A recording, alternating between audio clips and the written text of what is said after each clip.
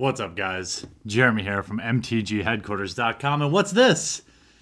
Oh, that's the 2014 MTG Headquarters playmat. I sure hope you pre-ordered. I'm just waiting on some tubes. But this is why we're really here. I got me a From the Vault Annihilation. My local game store is selling them for $60, which is okay. It's fine. I have gotten better about just accepting that sometimes they got to make a little bit of money too. So as long as it's within reason, we're all good. And you can find them online for a little bit cheaper if you decide to look around. But there's a couple of really interesting reprints in here. And I'm also going to kind of give you a review of the cards. And the reason I'm going to review them is because in the last From the Vault, the foiling was really crummy. And if you're thinking about dropping $60 on these, and some EDH players, or a lot of EDH players are going to want to, you might want to know how they hold up. So what comes in this beautiful thing? You've got Decree of Annihilation, Fracturing Gust, Terminus, Child of Alara, Firespout, Martial Coup, Upheaval, Virtue's Ruin, Burning of the Zine, Cataclysm, Rolling Earthquake, that's a hot reprint, Wrath of God, Living Death, Smokestack, and Armageddon. Beyond Destruction looms Annihilation. I'm not sure what that really even means. Beyond Death is death. They obviously know which cards are the hotness. There's a Rolling Earthquake. That's a P3K, Portal 3 Kingdoms reprint, I believe. Was it Portal? It's like a $100, $150 card in Portal. P3K. But let's go ahead and open it because I'm MTGHQ and that's what I do. I buy things and I do the dumb thing by opening them up. This die looks really nice. I like that. Okay, so let's get this open. There's little... Oh, there's a nice poster in the bottom. Very cool. Oh, look at that.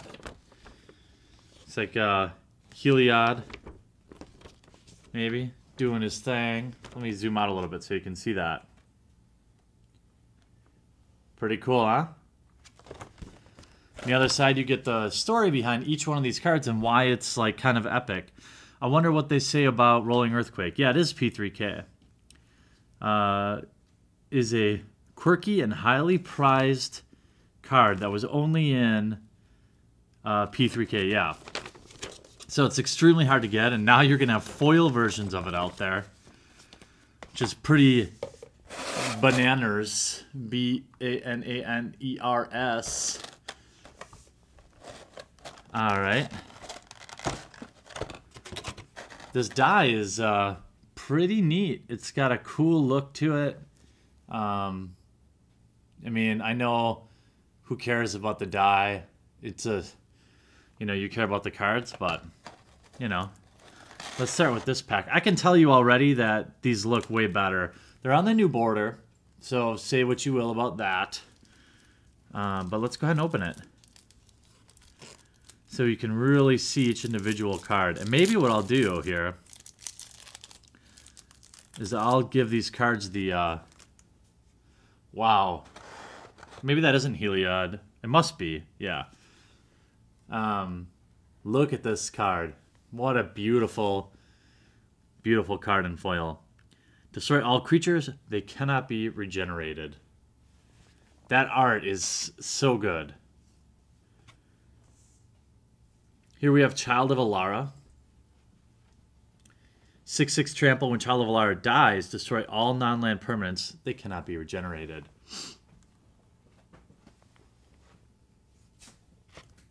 We have Decree of Annihilation. 10 mana. Exile artifacts, creatures, lands from the battlefield. All cards from all graveyards and all cards from all hands. Hilarious. They do have... I mean, this is the problem with these. I mean, I don't understand why they can't bother to get this right. I mean, I don't know how I can really what the best way to like show you how like bendy it is. But I mean, maybe that will help. The edges kind of are curled up a little bit, but the foiling looks much better than the last From the Vault 20. Fire Spout deals 3 damage to each creature without flying. If red mana was spent, if green was spent, 3 damage to each creature with flying. Okay. And you can use both and get 3 damage to like everything. It's pretty bananas. Fracturing Gust. Destroy all artifacts and enchantments. You gain 2 life for each permanent destroyed in this way. I imagine once you let these sit out for a little while, part of me feels like it's like these like packages that they put them in. It's almost like it's too tight and like bends the cards. I don't know if that's it. I really don't, but that's how it feels to me. These cards are just beautiful though. Living Death. Each player exiles all creature cards from his or her graveyard, then sacrifices all creatures he or she controls, then puts all cards he or she exiled in this way onto the battlefield. That's nuts. Martial Coup. Put X/1/1 white soldier creature tokens onto the battlefield. If X is 5 or more, destroy all other creatures. Wow. The foiling looks incredible on that card. Whoa. Armageddon. This card looks incredible. Who drew this? Chris Ron. That looks, I mean, that is one of the most beautiful cards in foil I've ever seen. Destroy all lands. Is this Burning of Zinye? I'm probably pronouncing that wrong. Looks beautiful. You destroy 4 lands you control, then target opponent destroys 4 lands he or she controls. Then Burning of Zinye deals 4 damage to each creature. Oh, Cataclysm too. That is beautiful too. Each player chooses from among the permanents he or she controls an artifact, a creature, an enchantment, and a land, then sacrifices the rest. You know, I find with these foil cards, though, if you want to play with them, you know, leaving them out and maybe putting a book on them, putting them in sleeve and then kind of putting a book in them helps flatten them out. I don't know if that's, like, also I know that humidity does cause foils to kind of curl up a little bit. So, you know, maybe putting in a room where it's not super humid. I want to be careful with this one because foil rolling earthquake is going to be, I'm guessing, pretty sought after.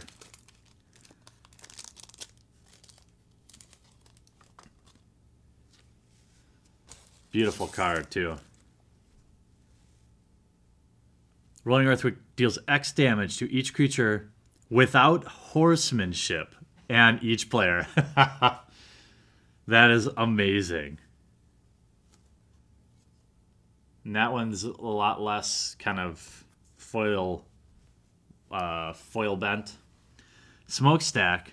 4 mana. At the beginning of your upkeep, you may put a soot counter on Smokestack. At the beginning of each player's upkeep, that player sacrifices a permanent for each soot counter on Smokestack. Ooh, Miracle in foil looks incredible too. Terminus. Put all creatures on the bottom of his or her library, of their owner's libraries. I'm just trying to feature the art a little bit. I think this is the last card, right? Oh no, 2 left. Upheaval. Almost missed that, was stuck to it. Return all permanents to their owner's hands at sorcery speed. And Virtue's Ruin. Destroy all white creatures. I would definitely say on the new border, these look pretty incredible. They got a little bit of that kind of wavy foil bendiness, but it seems much improved over From the Vault. You know, hopefully this stuff doesn't just rub off. It looks like it's okay. Yeah, I think this is probably a safe buy. I wouldn't pay much more than $60 for it, but definitely cool. I think this is great to have in your collection. Or if you are an EDH player or one of the many formats that some of these cards are legal in, these versions I think are going to be on the top of your to-have list.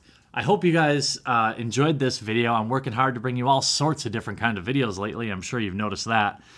Trying to grow the channel's diversity while still sticking to my core of Magic the Gathering, of course. But if you're new to the channel, please take a moment to subscribe. I upload just about any kind of video you could want if you're a fan of Magic the Gathering. And if you are already subscribed, maybe take a second to crush that thumbs up button. I really appreciate it. It helps new people find the channel. I hope you guys enjoyed this video, and we'll talk to you again real soon. I really hope you enjoyed the video, and if you haven't already, check out some of our most popular playlists from MTG vlogs, sick gameplay videos, new product breaks, and some insane vintage openings. I upload 3 to 4 new Magic the Gathering videos every week, so if you haven't already, please take a moment to crush that subscribe button to join one of the fastest growing Magic the Gathering channels on YouTube. Talk to you later.